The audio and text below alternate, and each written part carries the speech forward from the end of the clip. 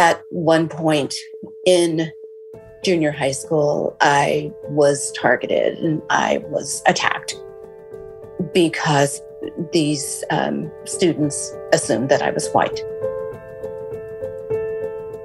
My name is Natalie Devora. I am an African-American woman with albinism. I am a white-skinned Black woman. This was the 1960s, a time of serious racial tension in America.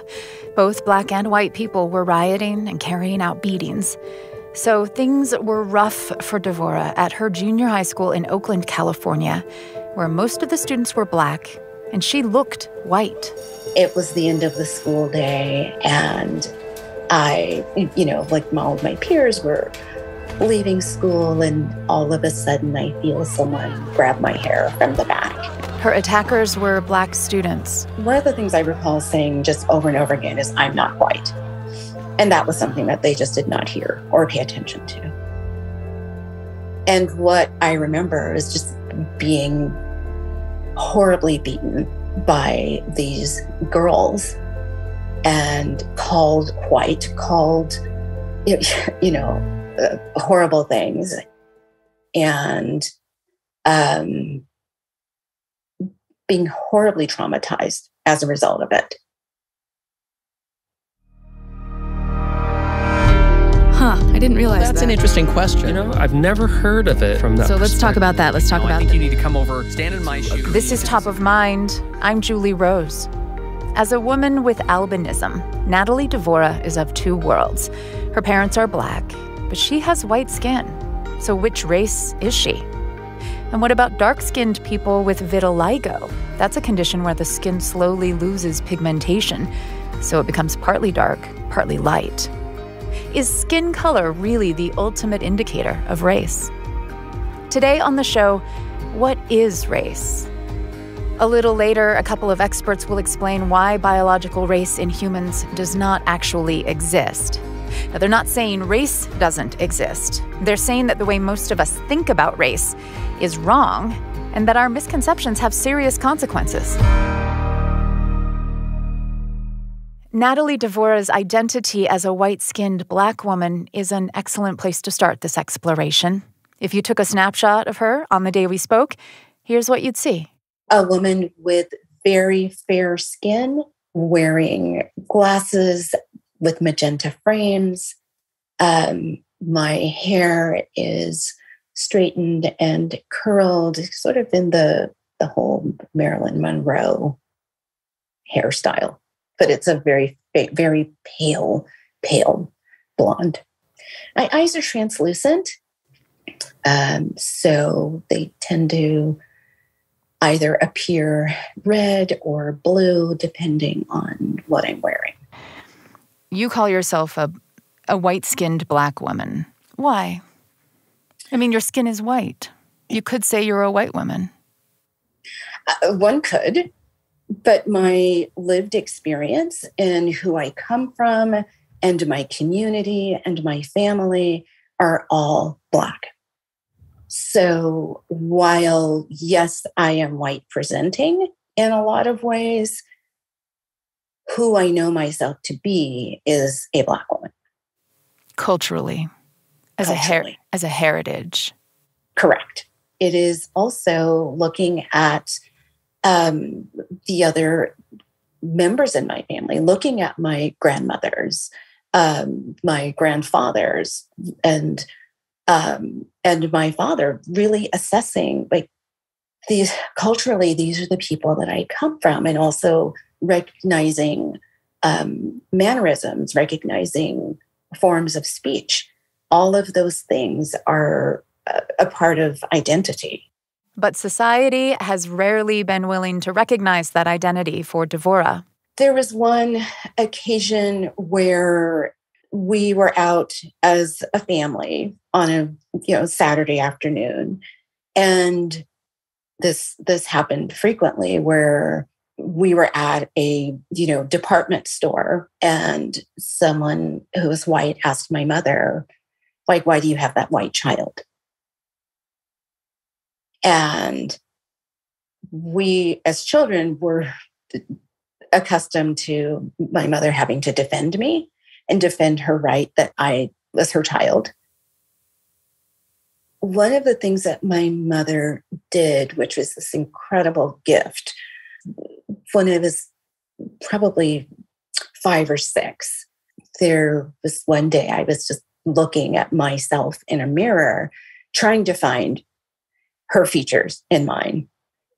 And she sat me on the bed and she just said, you can touch my face and you can feel how your nose is my nose, how your lips are my lips. And that was a very intimate experience to have with her. And to also, from a tactile perspective, to understand how our facial features were the same. That's something I will always treasure and remember. Some of Devora's most upsetting experiences with racial identity have happened among other Black people. Once in the 80s, she went to a writing circle specifically for women of color.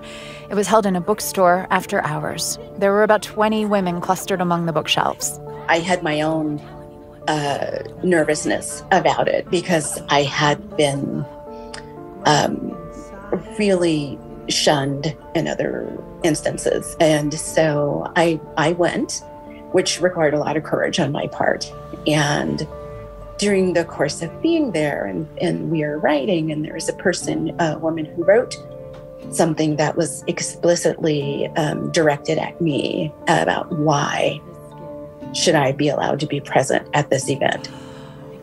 She shared it out loud, and in my mind, all I could think is, you see, I shouldn't have come. And I took several breaths.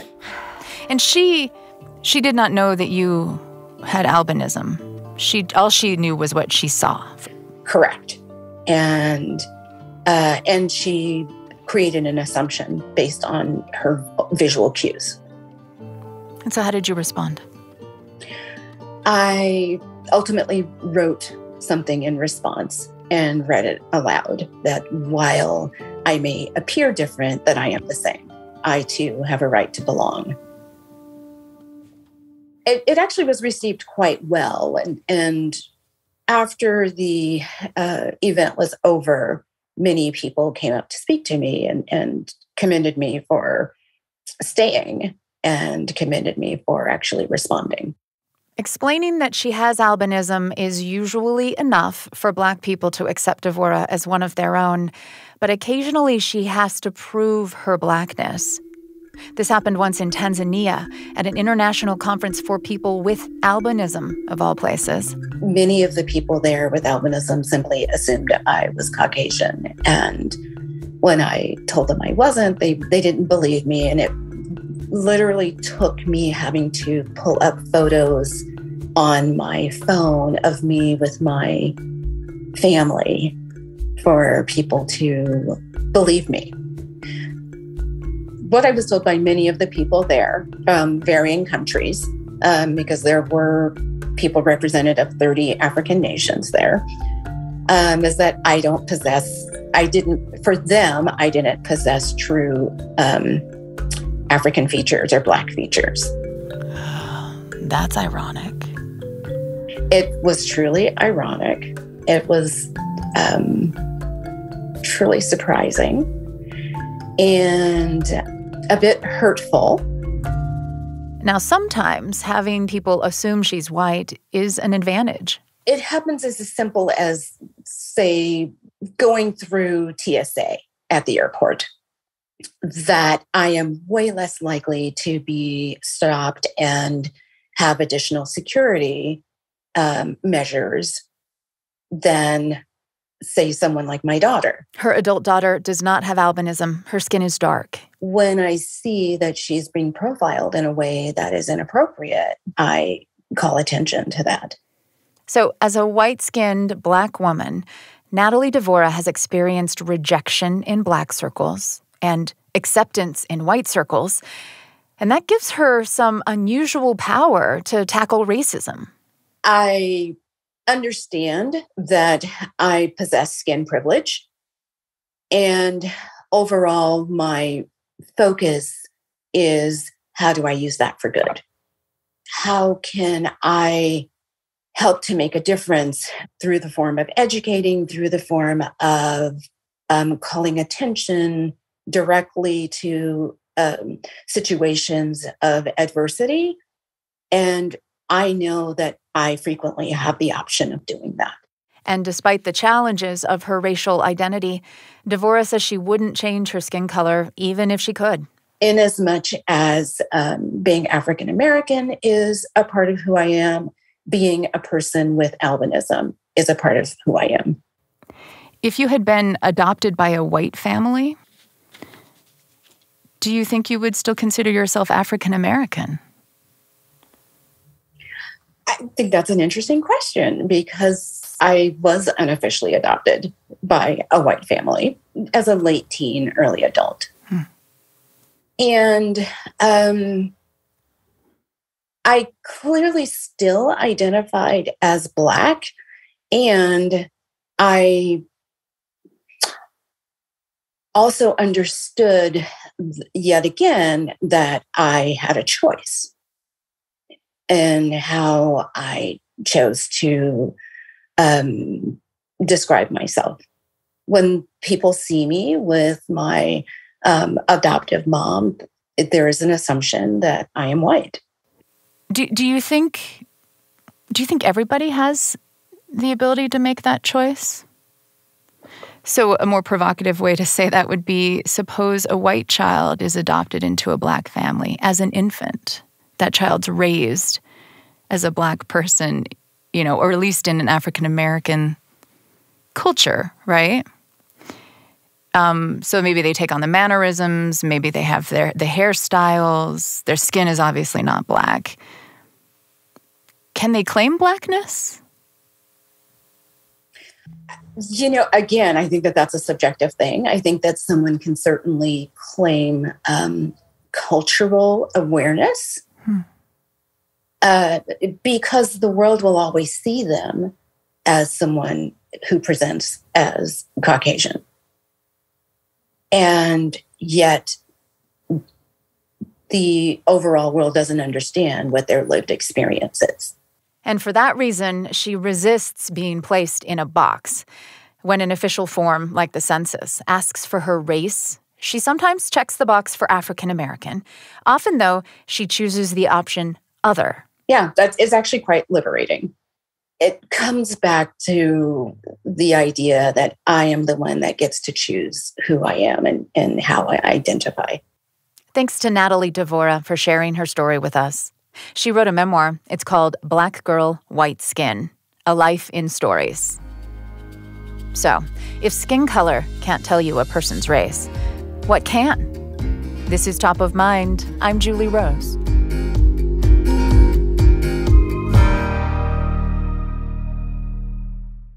Today on Top of Mind, what is race? Surveys show that most Americans believe something innately genetic makes each race unique, that a Black person is biologically different in fundamental ways from a white person. Even doctors tend to believe this.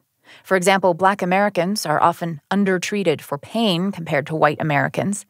One recent study found a substantial number of medical students and residents believe Black people have higher pain tolerance and thicker skin, which is not true. So why do these beliefs persist? Our eyes trick us a lot. We're a very visual species, and skin color has become very meaningful for us. It's imbued with huge meaning through culture. And, the idea of race has become real to us through history, although it's a nefarious biological myth. This is Alan Goodman, professor of biological anthropology at Hampshire College. Goodman wrote a book called Racism, Not Race, along with his co-author, Dr. Joseph L. Graves, Jr., professor of biological sciences at North Carolina A&T State University. Goodman and Graves say that biological race is not real. There are two definitions of race. Biological race is determined by the amount of genetic variation and its distribution within a species. Socially defined race, however, is arbitrary with regard to the characteristics it uses. It can use physical traits, it can use cultural traits, it can use religion. So race definitely exists. It's just that we often confuse the two definitions of it. We look at socially defined race and think that it is rooted in biology, says Graves. I never say the word race without qualifying it. Socially defined race in America is real as a heart attack, and it gives people heart attacks. Our species, anatomically modern humans, does not have any biological races. The social definitions of race were made up in the context of a specific culture and social hierarchy, as they are around the world. And one of the things that Ellen and I point out in the book is that those social definitions vary both in time and space. So black in Brazil is different from black in the United States, is different from black in the UK. And these socially defined categories of race are rooted in racism, says Goodman.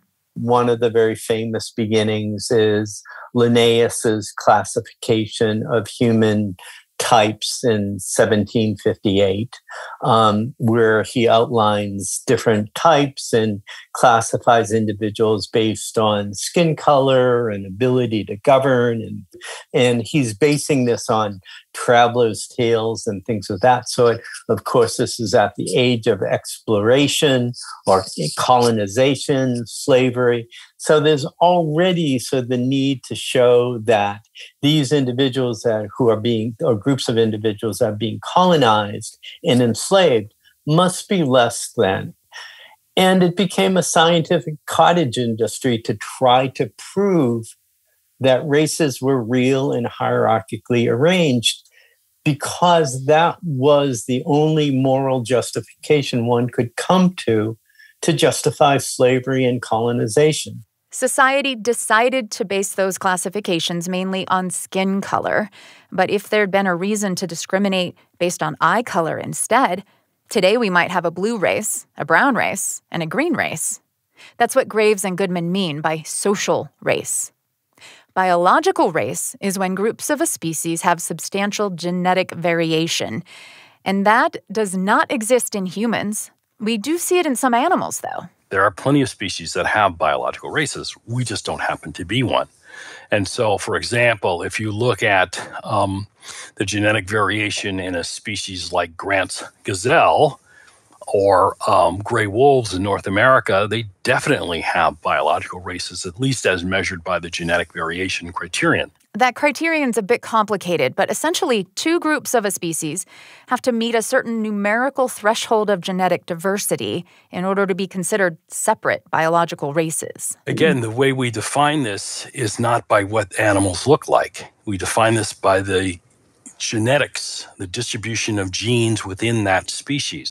Now, this is because we found out a very long time ago that physical traits are not reliable indicators of genetic variation. One interesting way to think about this is about reproductive isolation. And even though humans are a worldwide species, which is unusual, we've had no real long-term reproductive barriers, so that there's always been gene flow between groups. But imagine salamanders and the pond dries up in the middle, so that they can't get across the pond, and so they become reproductively isolated. So that's what really drives, the development of subspecies or races. You just used the word subspecies, so a biological race could be considered a subspecies? The two terms are equivalent. Biological race, geographical race, subspecies, they're all equivalent terms. It takes a really long period of reproductive isolation for a subspecies to develop in any animal. We're talking hundreds of thousands, even millions of years. And since humans have always been a migratory and social species, there's never been a barrier that kept us apart long enough to develop a subspecies or biological race. Now that we know in great detail the structure of human genetic variation, it's absolutely clear that we don't come in anything close to color-coded races. two Africans are more different from each other than an average African is from a European or Asian. Wait, what do you mean? What do you mean by that, Professor Goodman? So, in what ways would two Africans be more different from each other than they would from a European? Yeah. When you know the evolutionary history of our species, it makes sense because we developed in Africa. That's where we developed a lot of variation. So any two Africans tend to be really genetically different from each other.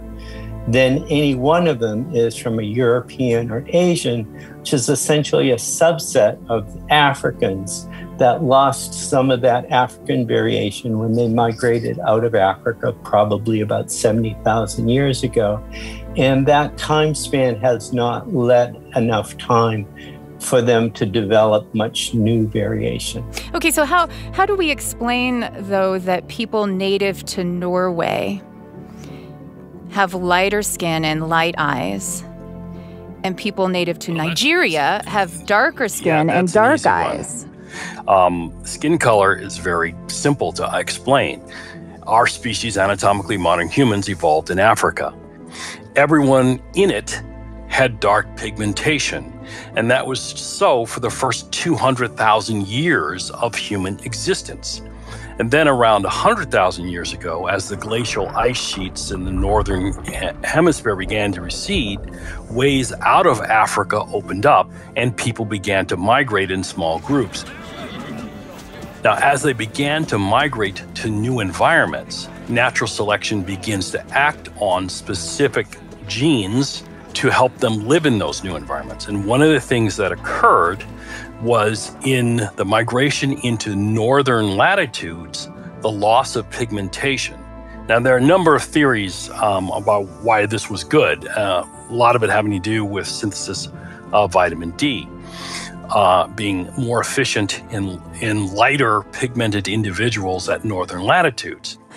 Professor Graves, how do we explain the differences in athletic ability, the disproportionately large number of people with darker skin, Africans, African Americans, who are elite basketball or football players or runners, marathoners? If that's not evidence of some sort of, genetic ability that is common to a specific race, as we would define it in American culture, what is it?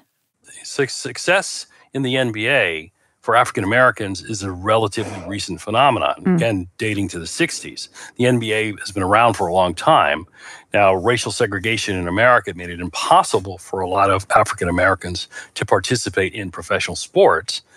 But even then, when you look at the league, and this is another point that I consistently make, the dominance of African American players is a recent thing, and there are very good cultural explanations for that. What are those? For example, the neighborhood I grew up in, we started playing basketball as soon as we could walk out of the house. In fact, I was an excellent basketball player. I decided to go on an academic career and not an athletic one. And I also played volleyball for the University of Michigan. And I was one of the only African-American players in the league.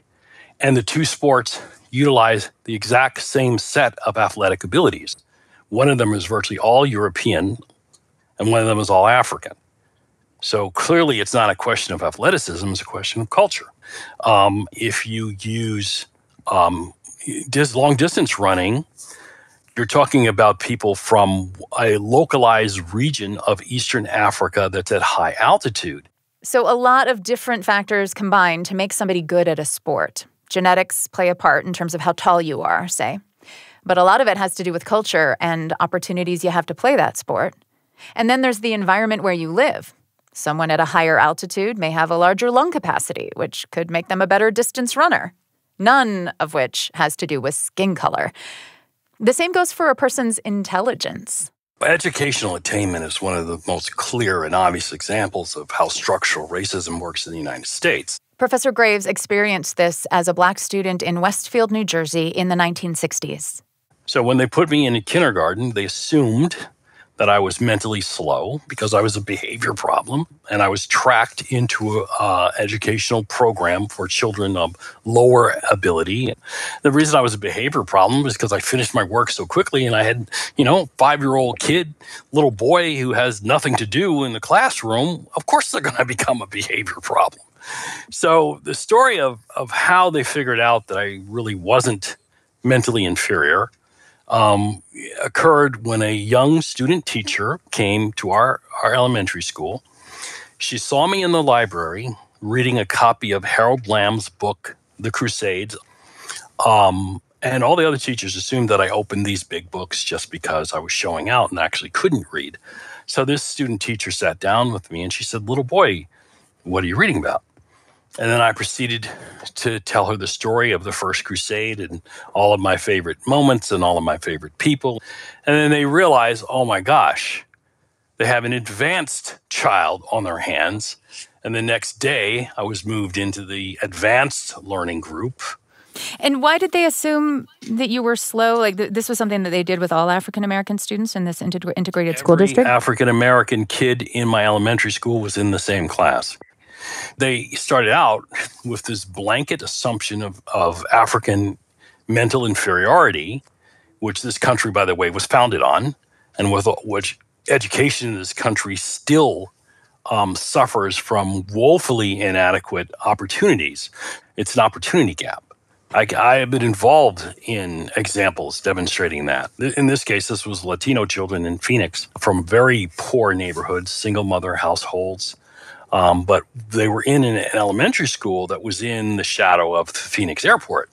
And so it had a great deal of tax revenue from that airport, which meant they had the best classrooms, they could hire the best teachers, they could hire teacher aides. And those kids did fantastically well. They exceeded all the norms in the state while they were in elementary school. And then the moment they went into the middle schools, which weren't in that neighborhood, their scores began to plummet and fall to the levels of the other Latino children in the state. So, yeah, there is definite evidence that if you provide people with equal opportunities at the beginning of their lives and you maintain that through their lives, that they do better. But that's not the situation in the United States. So if you wanted to make the argument that somehow Europeans or East Asians are intellectually superior, say, to Africans or African Americans, you would need to equalize environments across the United States. And then if there was a residual difference in achievement, then you could possibly claim that it has something to do with genetics. But that's never happened. But what do we make of something like sickle cell anemia, where 73 out of 1,000 Black and African American newborns are born with sickle cell compared to just 3 out of 1,000 white newborns? So it's 25 times more prevalent in Black infants. How do we explain that? Human populations came in contact thousands of years ago with the Anopheles mosquito that was carrying the malaria parasite and were exposed to malaria. But there was a nice genetic solution to that problem, which is sickle cell. Let's break this down. Genes come in different variations called alleles. That variation often happens through mutation. When a specific mutation turns out to be really helpful in a population, it tends to perpetuate through generations. And that's how the allele that causes sickle cell anemia came about. If you have one copy of that allele in your body, you're protected against malaria. If you have no copies, no special protection against malaria. But there is a third option. You could end up with 2 copies of the sickle cell allele, one from each of your parents. And that means you have sickle cell anemia, which is where there aren't enough healthy red blood cells for your body to function properly. Intense pain, fatigue, swelling, and frequent infections are all symptoms of sickle cell anemia. And the disease is most prevalent in places where the climate and mosquito population makes malaria common too. Malarial zones include Western and Central Africa, but also Northern Africa, Southern Spain, Italy, Sicily, India, into Thailand. So the sickle cell allele exists in all those populations. And that means when it comes to doctors considering if someone might have sickle cell anemia, skin color does not matter. It's geography that matters, whether that person's ancestors came from a place with a lot of malaria, which includes parts of Europe, Asia, and Africa. And while it's true that African Americans are more likely to have sickle cell anemia, that's not because they're Black. It's because they're descendants of enslaved people who were trafficked from West and Central Africa, where malaria is rampant. There are other parts of Africa that don't have malaria, and those places also don't have many instances of the sickle cell allele. Places like Algeria, it's basically non-existent. South Africa, it's non-existent. That's Alan Goodman and Joseph L. Graves. They're authors of Racism, Not Race. This mistaken belief that certain diseases only occur in specific races can have major consequences. Next, we'll meet a man who suffered the agonizing symptoms of a treatable disease until he was 54 years old. Only then did a doctor finally set aside racial stereotypes and recognize what was really wrong. This is Top of Mind. I'm Julie Rose.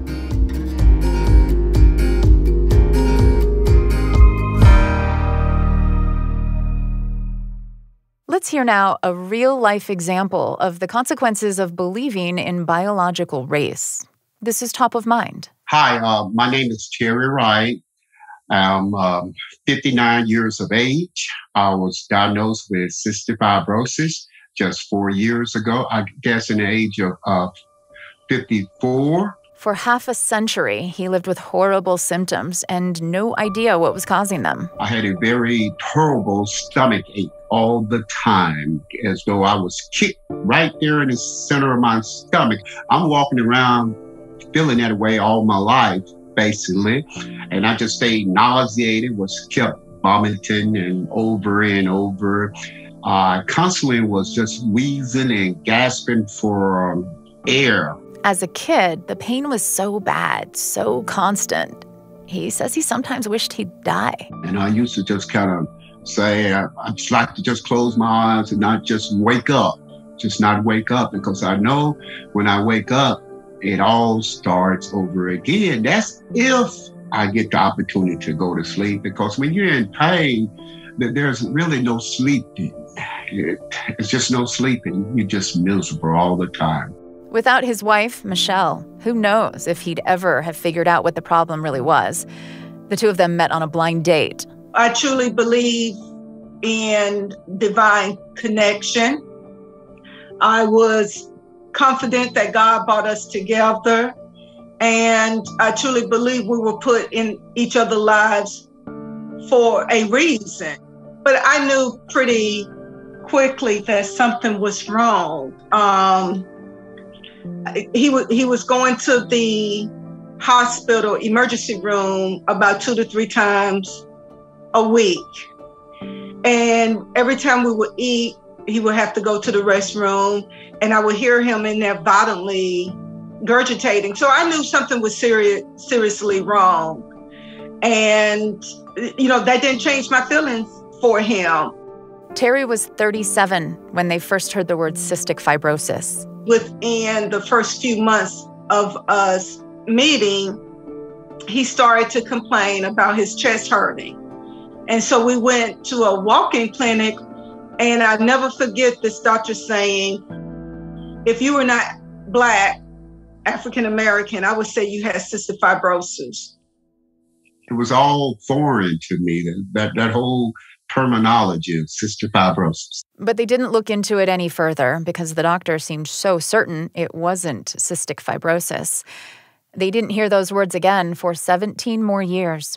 And then? Terry was looking like if we didn't do something soon, he wasn't going to make it.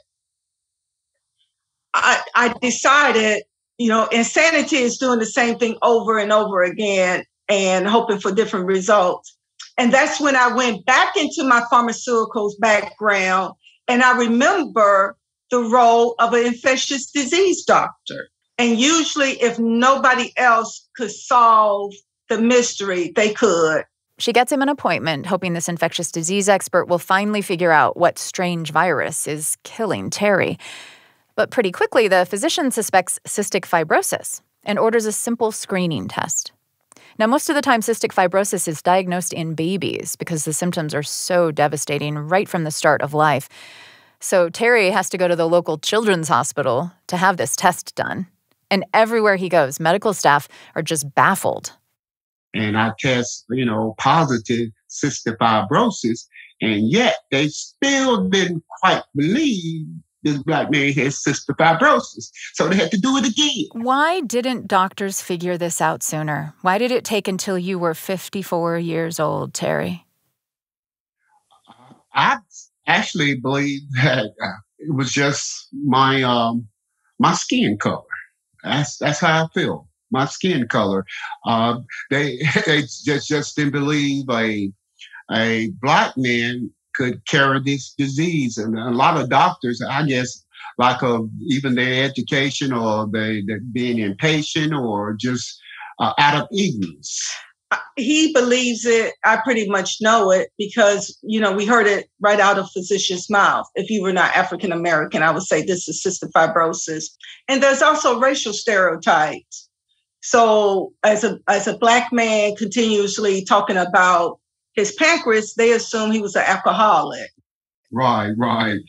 They just look at me and just say there's other things going on with, it's a bad diet going on. Typically they just feel like the majority of blacks have a very fatty diet of Southerners.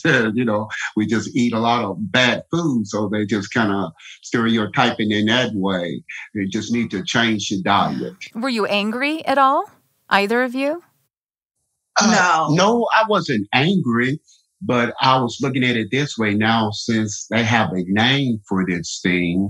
Now, since you have a name for it, is there a treatment for it? Is there something that I can do? So I found out there was things that I can do, and I wasn't angry. It was the fact I was a little confused. I said, all these years I've suffered for no reason.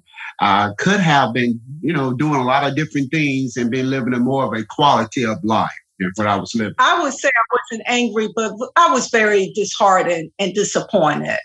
And so what's it like for you now when you go to get treatment for cystic fibrosis? Well, yes, they're looking at me kind of strange, and I have to go and get a tune-up, shoot me with all these high-powered antibiotics, and they have me in the room and, behind the glass doors. So I have doctors and nurses kind of peeping in there and, looking. I kind of feel like I'm one of the animals in the zoo. Like got this black man in here with CF, and it was just so unbelievable. But I'm still being treated. What difference today? Yeah. What difference did it make to get that diagnosis? What did that change for you, Terry? It made a world of difference. Doing treatments like a nebulizer. Imagine a slug. Slugs in your body. That's the mucus. This nebulizers just kind of help me move that mucus. Hadn't I had all this knowledge, I wouldn't have to suffer early on. But did those 54 years of not treating it cause permanent damage that you're also living with now? Yes. As far as my lung function is not up to capacity, I'm living with that. I'm living with a piece of my pancreas. One of my ducts gone, my gallbladder removed. I've had several operations in my head that go up in there and try to open up my sinus. And, each time they go inside of you, and that causes scar tissue. So I'm dealing with the scar tissue. I'm dealing with the mental part of it. Being sick all the time. It's a whole lot going on that I have steady struggle with. The inflammation in my body, the migraine headaches, the vision problems is all related to the CF. Even our inability to have children. There's a lot of things that CF impacts that may not always be comfortable to talk about. You never tried to track down that doctor who said if you weren't African American, I'd say you had CF.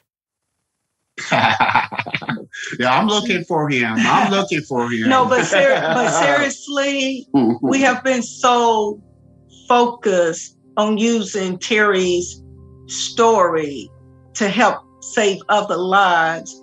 And in that sense, it has not been in vain.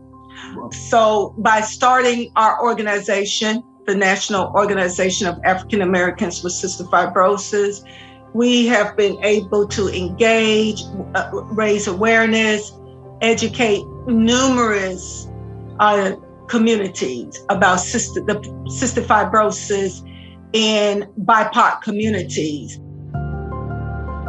We have been reached out to from individuals that said, until we reached you, we didn't realize African Americans can have cystic fibrosis. It's so important, our role as an organization, because we're becoming that rare voice for rare individuals. We're advocating for them. We are here to make a difference. You don't have to do it alone. Do you think race should ever be a factor when a doctor is trying to figure out the diagnosis? Should they just be completely ignore a person's race?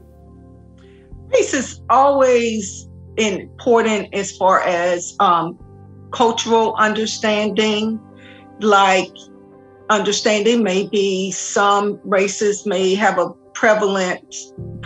higher prevalence of certain diseases such as diabetes and heart disease. But when it gets to a point where you are absolutely dismissed for having a disease because of race and ethnicity, that's when it becomes a problem. I think from a medical perspective, let me change that. I know from a medical perspective, you should address the signs and the symptoms primary. Let that be primary, foremost, and then you can bring in some of those other factors. Michele and Terry, it's great work you're doing. Thank you so much for sharing your story so candidly with us today. I appreciate it. Thank you, Julie. Thank you, Julie, for having us. The Wrights are doing what they can to prevent misdiagnoses from happening to others. On top of that, there's a whole movement to address this problem in medical school by teaching students why they shouldn't make medical assumptions about anyone based on skin color. Something the Wrights didn't talk about is how being that person, advocating for change, can be exhausting. Because there's just days where you're like, I don't feel good. I don't want to be an advocate for CF. I don't want to talk about it. I don't even want to deal with it anymore. I just want to lay in bed, and especially since it's like I do still have it. This is Lauren Michele, and she also has cystic fibrosis. As a Black person with the disease, she often feels like the poster child for CF and like she has a responsibility to raise awareness. I'm happy to take that role, so it doesn't bother me, but there are days where I'm not in the mood to do it or answer questions, or I feel like I'm not doing enough, or it's just a balance of trying to, figure out my life as well as trying to help others or educate other people. Banishing this idea that race is biological would help people like the Wrights and Lauren Michele, but it would also do good beyond healthcare. Dismantling the myth that race is in the genes, is biological, is maybe the most important thing we can do today. It's the biggest threat to humanity. Bigger, I would say, than the COVID epidemic, bigger than global warming. This is Alan Goodman again, author of Racism, Not Race, along with Joseph L. Graves. Racism is foundationally associated with the notion that some people are biologically inferior. And so when you look at the society around you and you see, for example, that the mean family wealth of an African-American family is only a tenth of that as a European-American family, and if you say, well, that's because, Blacks are biologically inferior and they simply can't compete in an economically fair market, and people say, yeah, okay, my position is earned because I was good at this competition and those Black people were terrible at that competition. And so therefore it masks the fact that it's an unfair competition. And so long as people think that the society is fair and just, they'll continue to support it. So there's the danger. What difference does it make if we're able to get rid of this idea that people with darker skin are inferior in certain ways? If you get rid of that idea, then you have to explain why these disparities exist. The idea of biological race provides false moral justification for racism. How do we explain the threefold difference in African American maternal mortality, or the 2.2-fold difference in African American versus white infant mortality? Basically, there's one of two ways you can explain it. You can say, oh, it's genetic, or it's due to some aspect of lived experience. And it's clearly the second. And so getting rid of the biological explanation exposes racism as an immoral system. So there's absolutely an intimate connection between race and race, the biological race and racism. The author, intellectual Ta-Nehisi Coates, among other people, has said that racism made race. And by that, what he means is that once we had things like we had in slavery and colonization, we needed an intellectual justification to make that moral. And that required us to invent the concept of race. And here we are a couple 100, 300 years later, and we still haven't gotten rid of it. Do we perpetuate that by asking people about their race on the census, about categorizing ourselves, even though we know it's just a social construct, race? And that is a complex issue. The race classifications are neither scientific nor anthropological. They're yet, with all its problem, without health and human services, et cetera, collecting data by race, we would not know that these race differences exist. So we still do need to collect data by race. But at the same time, we need to let everybody know, and I hope your listeners are getting something out of this, that that should not be biological. It is neither scientific nor anthropological. It is simply a social classification that is very relevant because we tend to treat individuals differently by race and class. Okay, we're kind of trapped then. If we want to address the inequities, we need to be able to see the inequities, and the way to see the inequities is to use these race categories that we've created for ourselves. Agreed, but there's one simple thing to do, which is that individuals have to know when we see race, we're not seeing biological differences. We're ascribing what we see to biology, but that's a myth. So we have to retrain our eyes, we have to retrain our brains, we have to retrain our ideology, not to read into differences in skin color, differences in ability, and different types of people.